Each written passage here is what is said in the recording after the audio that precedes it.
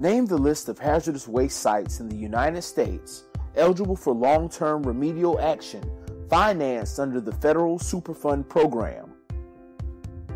Is it A, the National Contingency Plan, B, the National Priorities List, C, the Superfund Authorization List, or D, the Potentially Responsible Party List? Pause the video and give yourself 5 minutes to solve the problem.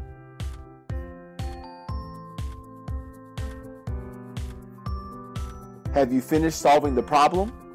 Let's see if you got the correct answer. Let's talk a little bit about the Superfund Program.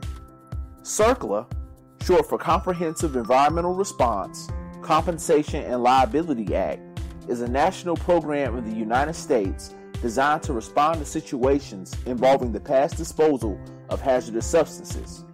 As such, it complements the Resource Conservation and Recovery Act, or RCRA, which regulates ongoing hazardous waste handling and disposal. The Superfund Program is part of a federal government effort to clean up land in the United States that has been contaminated by hazardous waste and that has been identified by the U.S. EPA as a candidate for cleanup because it poses a risk to human health and or the environment. The National Priorities List, otherwise known as the NPL, is an important facet of CERCLA's response procedures.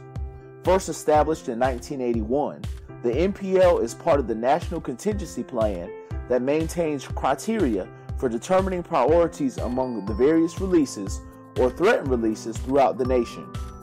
These criteria are based on risks to public health, welfare, and or the environment. Applying these criteria, the EPA scores and ranks the various sites for possible listing on the NPL.